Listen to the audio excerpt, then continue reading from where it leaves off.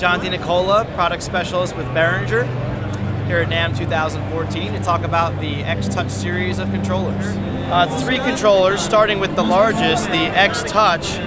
The X-Touch controller is a universal control surface, so that'll work with the Mackie Universal or Huey protocols. It has 9 motorized faders that are actually touch sensitive, so that's a really great feature to have. We also have LCD scribble strips on the X-Touch, so you can use these to see what track you're on in your DAW.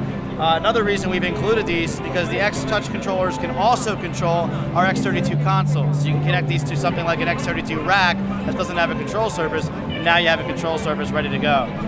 Additional features here, we have 8 rotary encoders.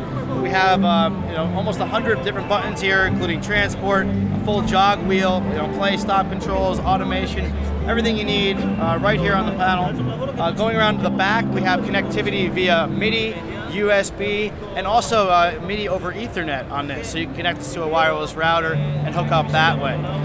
Next one down over here is the X-Touch Compact. So a very similar layout. We still have 9 motorized touch-sensitive faders. We have 8 encoders up here, and basically the associated buttons, you can kind of assign these to, record, solo, mute, whatever you need. A little bit different things going on here. We don't have the scribble strips, but we do have additional encoders.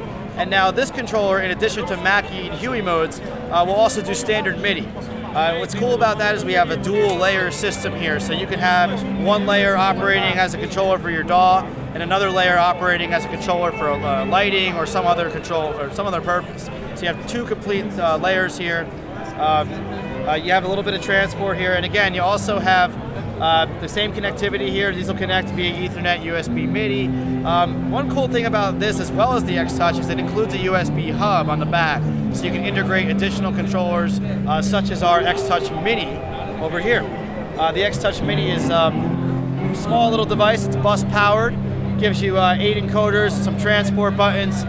It does also have a fader, and that'll connect up, to one of our controllers or directly to a computer, and that goes for $9.99. So again, this is the X-Touch series of controllers from Behringer. I'm John DiNicola here at 2014 NAMM. Thanks for watching.